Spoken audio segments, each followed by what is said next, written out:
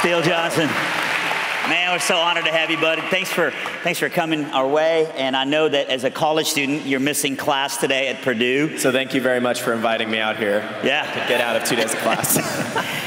We've gotten to know each other a little bit in the last 24 hours. He actually spent some time with our swim and dive team. We'll get into that in just a few minutes. And I do want to recognize that they are there in the president's box. Can we welcome them, everybody? They're so great to have them.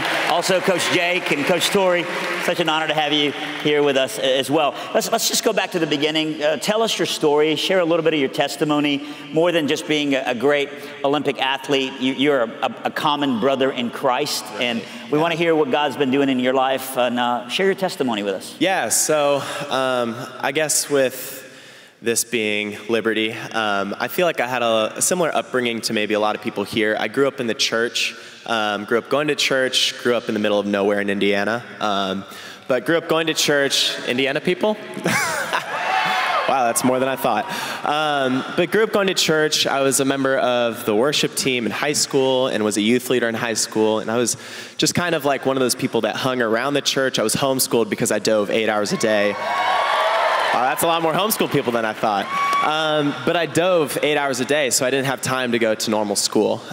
So I would spend my whole day training, and then I would spend my evenings doing a little bit of homework, but mostly just hanging around the church, because that's where my friends were. That's where people who were into film or into music hung out, and that's a place I could hang out with them. And so, as I said, I was training 8 hours a day. When I was 8 years old, I started diving. And we learned really quickly at the age of 8 that diving was going to be something I could do in the foreseeable future. Within 2 years of starting my diving career, I guess, as an 8-year-old, I was asked to join the national team, which was based in Indianapolis. So it was just an hour away from where I lived, and it made it a reality for me as a 10-year-old to dive with 8 other athletes, who 7 of those 8 made the Olympic team in 2008. So I was brought up by an incredible group of athletes, and the diver that I won the Olympic silver medal with, David Bedaya, he actually drove me to and from practice from the age of 10 before he went off to college. So I've actually known him for a really, really long time. And he would drive me to practice, he went off to college, and then I ended up going to the same school as him, and we ended up diving together and being paired together for the Olympics, which is something I never really thought would happen, but I'm really glad it did, because not only did he work with me to become an Olympian, a dream I really, really wanted to achieve, he also was the person that took me under his wing and taught me the gospel. So I grew up in church. I grew up around it. I know the stories. I knew of Jesus, but I didn't really know Jesus until I was probably like 18 years old. It was January of 2015 when David sat down with me to coffee, and he was like, okay, we've known each other forever, but like, I haven't heard your testimony. What's your testimony? And I was like, I was baptized when I was 8. And he's like, great, but what's your testimony? And I was kind of rocked, because I didn't know what a testimony was. And I realized in that moment, I didn't really have a personal relationship with Jesus. I was going to church. I was doing all the right things. I was trying to be a good person, because I thought that's what would get me to heaven. And then David kind of showed me what the gospel truly was. And him and my coach both worked with me to take me through the gospel and show me the reality of Jesus and why Jesus has already declared identity over us, and how this Olympic dream would not be able to define me, because I dove and I love diving, but diving was me, and I was diving. If I would fail in a meet or not do well, I would be crushed. I would be depressed. I would be sad, because that's all I knew. I didn't know that whether I win an Olympic medal or never make an Olympic team, that I'm loved, I'm a child of God, and that he's pleased with me. I didn't realize that. And now, leading into the Olympics in 2016, David and Adam really showed me that, along with my wife, who I met in January of 2016. She came alongside me and really loved me well and showed me the Holy Spirit as well, and how to be a Spirit-filled person. So it was kind of an interesting upbringing, very normal, very typical, but when I truly encountered Jesus in 2015, that's when my life started to change. Life didn't get easier. In some ways, life got way harder. But the thing was that Jesus wasn't going to change. You know, diving was going to change. Some days I would do great. Some days I would do bad. People around me would change. Some days I'd be with people who loved me well, and some days I wouldn't be. But Jesus is going to love me perfectly no matter what. And I realized that, and I had to cling to that through a pretty dark season, through the year of 2015. And that's really what got me through. Steele, you talked about how you would train 8 hours a day as an 8-year-old, and there was about 7 or 8 of you that were just kind of a part of this training team. Yeah. That sounds just brutally intense, but why, if that's happening at that level, why is it that nations like China have such an advantage over the United Nations, I mean, over like the United States or Canada or Great Britain when it comes to owning that particular sport? Yeah, so China right now is like the dominant nation in diving. We got the silver medal and China won gold. David and I dove incredibly well and China dove normal. China's just an absolute beast when it comes to diving. It's because they start training even longer than 8 hours a day from an even younger age. I was 8 years old. They're like 4, 5, 6 years old, and they do it full time, 6, 7 days a week. And they're just so detail oriented in their training, which really is needed once you get to age 16, 17, and 18. So they literally take a 4-year-old child and how does that work? I honestly don't even know. We were in Guangzhou this year actually, and we were doing a training camp there before we went to Wuhan, China for the World Cup. And we got there and there's like 300 little kids running around this training facility, all varying from age to like probably 4 to like 16 and 17, just like clockwork, doing their dives all day long and doing them so well, and tons of coaches around. So it's like a machine there. They just get the kids started young and they teach them how to be good at a young age so they don't lose it when they get older. Wow. When you were 12 years old, you had a pretty traumatic moment in your life that could have derailed this entire career for you, but instead, God has used it to take tragedy and really make it testimony. Can you share a little bit about that? Yeah, so when I was 12 years old, I was in a normal training session, and I started doing 10 meter, which is the top board, at a super young age. Not a smart idea to be doing it super young, because a lot can go wrong pretty quickly. And I was doing a dive I shouldn't have been doing, and it was a reverse 3.5 tuck. Did the dive, was too close to the tower, and I actually hit my head on the 10-meter platform and fell 33 feet onto my head, onto the water, and it ripped my scalp in half. Hitting the board didn't necessarily do the biggest damage, right? Hitting the water. Yeah, because when you're falling 33 feet, you're going like 35 miles an hour, and I hit my head, I probably grazed it on the tower, created a little cut, but then you fall 33 feet, 35 miles an hour, and that can just rip it open. We don't have footage of it, but you were recently in a movie as an actor, and it was weird that you actually played an athlete who, as a diver, hits his head, and then it causes just the rest of the movie to play out as a comeback story. I did want to show this because then I wanted you to comment a little bit about the movie and how God's used that particular moment in your life. Let's watch this video together. Beginning the second round is Garrett Delaney, doing a reverse 3.5 in the tuck position. Degree of difficulty, 3.3. Currently at 81 points, Garrett's in the lead by 6. Let's see if he can follow up his phenomenal first dive with something just as good and stay ahead of the competition.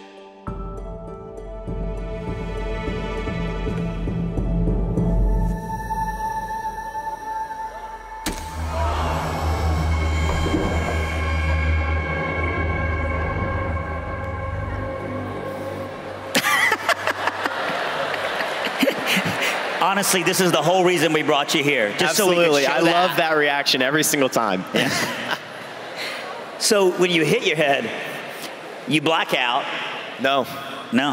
So obviously a head injury like that is going to cause a lot of residual damage. And so something I didn't tell people for a long time is that injury caused a lot of memory issues with me. So I actually don't remember the incident at all. It was kind of like I woke up at age 12. Didn't realize it had happened, didn't even realize what was going on. But I actually hit my head, and from the stories my teammates who were there and my coaches told me, I was just there screaming in the water, and I didn't know why, and my coach ran over and got in the pool and held my head together before paramedics could get there. Because you're in chlorine water, you don't want chlorine water going in. I'm not like a bio person, I'm not a scientist. My wife is way better at this, she went to school for this, but I assume if you get chlorine in your head, you're gonna die. So he got in to like hold my head together before they could take me to the hospital, and they put 33 staples into my head and then a tube about this long into my head to drain out chlorine when I slept for the next week. And it was pretty nasty. But yet you're here. Yeah, yet I'm here. And I'm still doing that dive, too. Yeah. So here's the amazing thing. Yeah, this is really cool.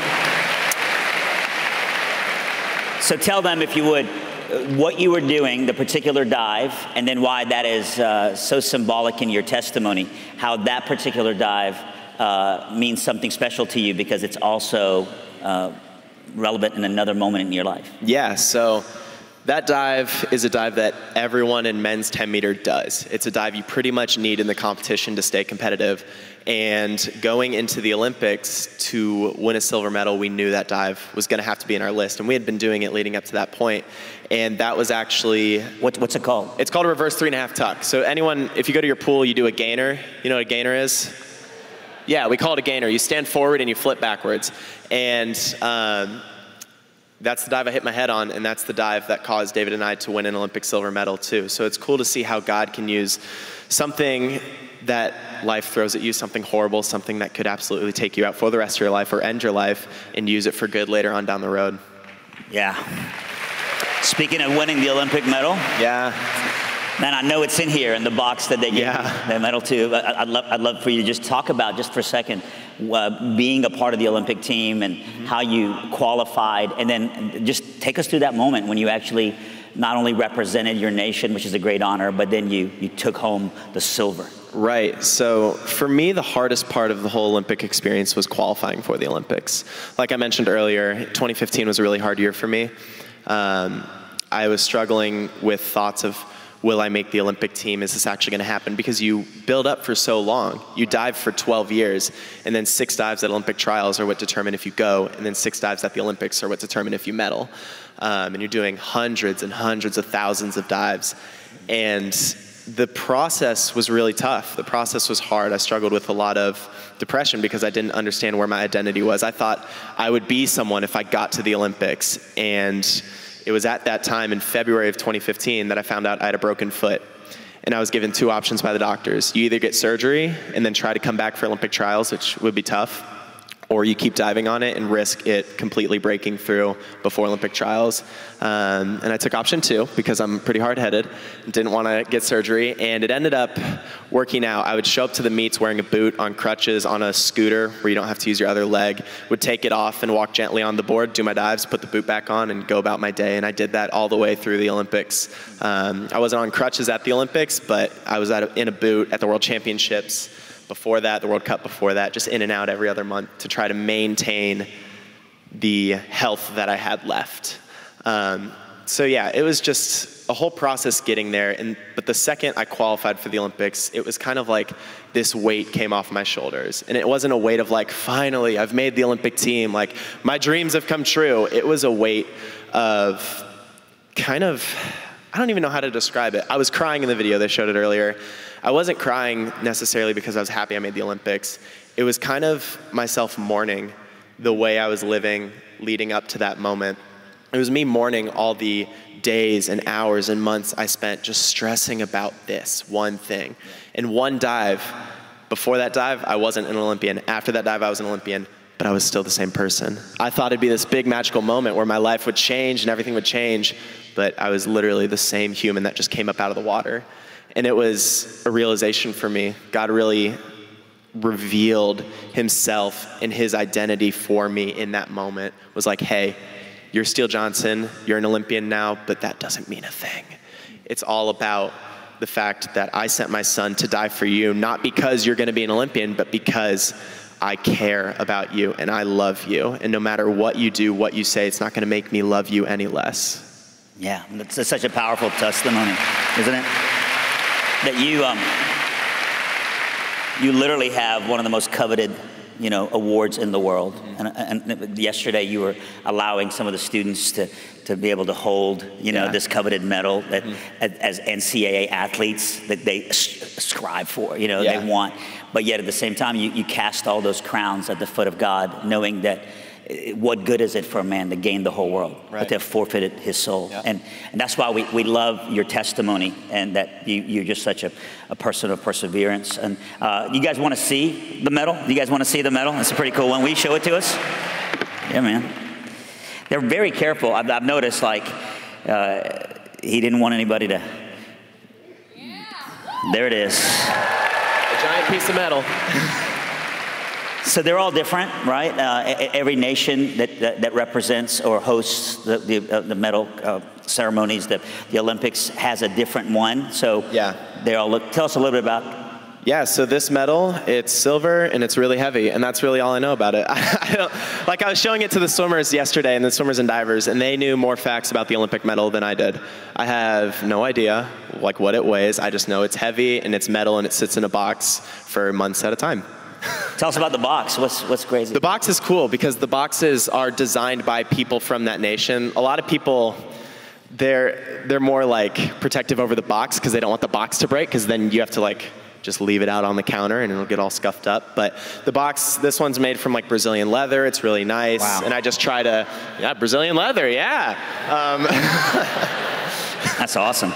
Yeah, it's hand scribed. So that's crazy. And so every nation makes a different box. They make a different metal. And yep. It's all different designs. I think it's done by the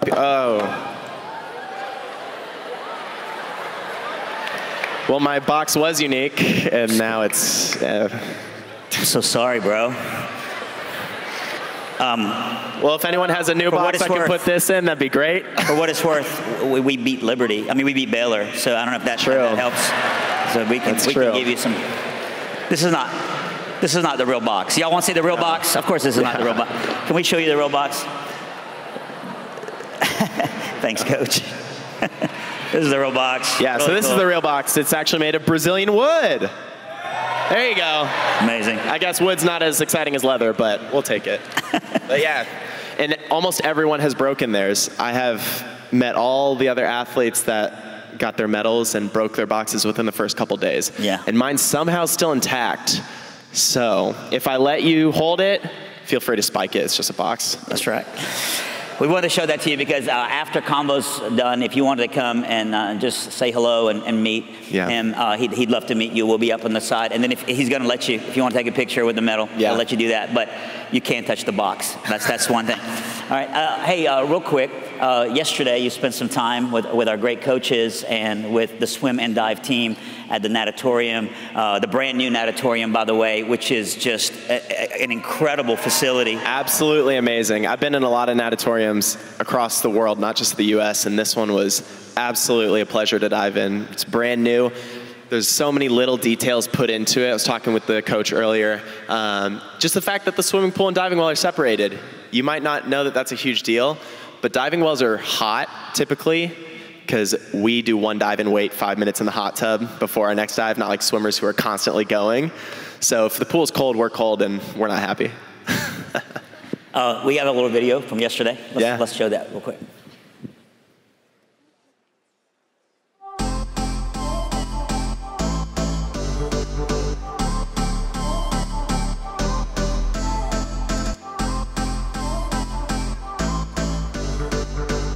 I kind of know what it's like to be an NCAA athlete all the way through. I've had all the highs, all the lows.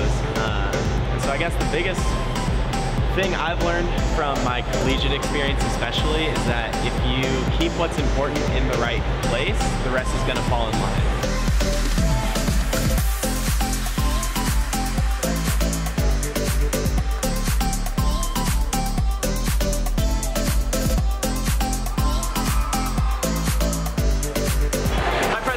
Steele Johnson here. Heard you were supposed to be diving with me today. Sad you couldn't make it. The next time I'm in town, I'm going to have you right up here with me on this 10 meter. Hope to see you next time.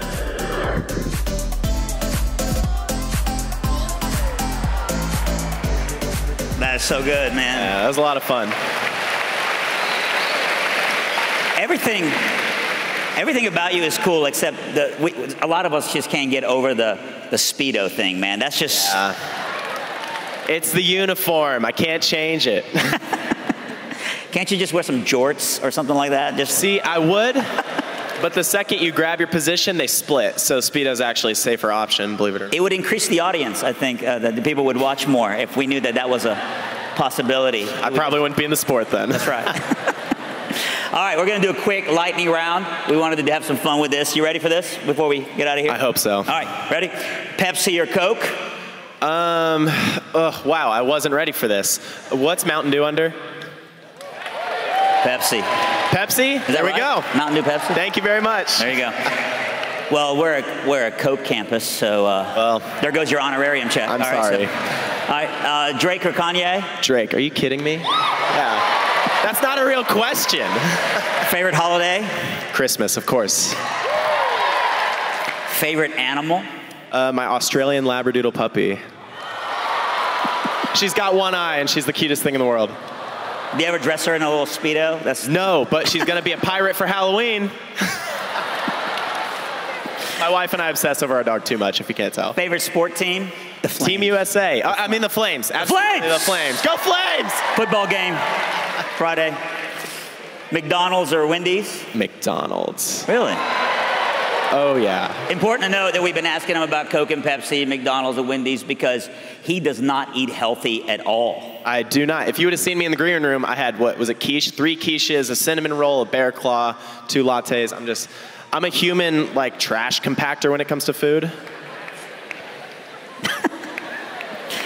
All right, what is your favorite music genre? So, if anyone follows me on Twitter or Instagram, you probably already know this. Yeah, there we go. But I'm a huge fan of metalcore, so... Oh, wow, that's a good amount of people. So I'm the person that you'll see in the center of the mosh pit or stage diving. And actually, my first metal show was at a band called For Today. You guys know them? Matty Montgomery's been here to speak. I know him pretty well. I'm friends with him. And I crowd surfed onto the stage. And typically they take you off. And he picked me up and threw me off the stage to crowd surf back out. So that's amazing. Go metal, baby. Interesting fact. We love Matty. And we just confirmed he will be with us next semester again, so we can't wait to have him back. Can I come back and watch him? Yeah, man, come join us that day. Last question is the same question we ask all of our guests that come our way. We just want to know, how specifically can we be praying for you? I know that you're hoping to be a part of the next Olympic team. Mm-hmm. I know that that's a big deal, but more than that, we want to, when we see you on TV, to be mindful to go, we're going after the Lord for our brother and his wife. How can we be praying for you? I think the biggest way y'all could be praying for me is just that I'm newly married. I got married over a year ago. And marriage is amazing, but it can be a real challenge because it really shows you a lot of your own selfishness and your own sin in your life that you didn't see before.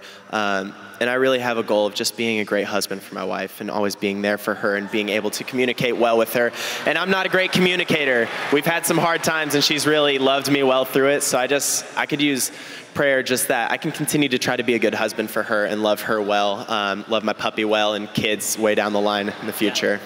I've asked our swim coach, Jake, brother, we love you. And Tori, by the way, today is actually her due date, by the way, everybody. So big favor that she'll come. Tori, come on up as well, if you don't mind. I want them to pray, all right, over our brother. But can we all do this together? Can we put our hands towards Steele Johnson? And we love you. We're thankful that God is using you in great ways. Be salt and light as you go. And Jake, if you would, just let's pray. Father, first, let me on behalf of everyone say thank you. Thank you for the opportunity to attend Liberty University. Thank you for the opportunity to hear from all the various speakers that we do. What an honor, what a blessing to hear from so many great people, Christ followers. And Father, thank you specifically for the visit today of Steele Johnson. And what a great testimony, not just in the swimming and diving world, where Steele is certainly an inspiration, but really worldwide, and the example that he sets for traumatic brain injury survivors worldwide. What a great testimony to face adversity. James, consider it pure joy when we face trials. And Steele certainly did that. And we thank you for his perseverance as a test of his faith. And Father, we pray for Steele and his wife, newlyweds, 1 year. Just pray for them as they go about the rest of their lives and challenges with school and elite level Olympic training. Just please be with them. Be with the puppy as well as they start a new life together. Father, please let them be an example for everyone in the swimming and diving world of how to do things the right way and how to do things your way. Father, we thank you. Pastor Nasser. Amen. Hey, can we just one more time thank Steele Johnson for just being here with us today? I've asked him I've asked him to be out in the front. If you want to come and say hi and shake his hand and maybe even get to hold the medal, you're welcome to. Thanks again, everybody. You're dismissed. See you on Monday.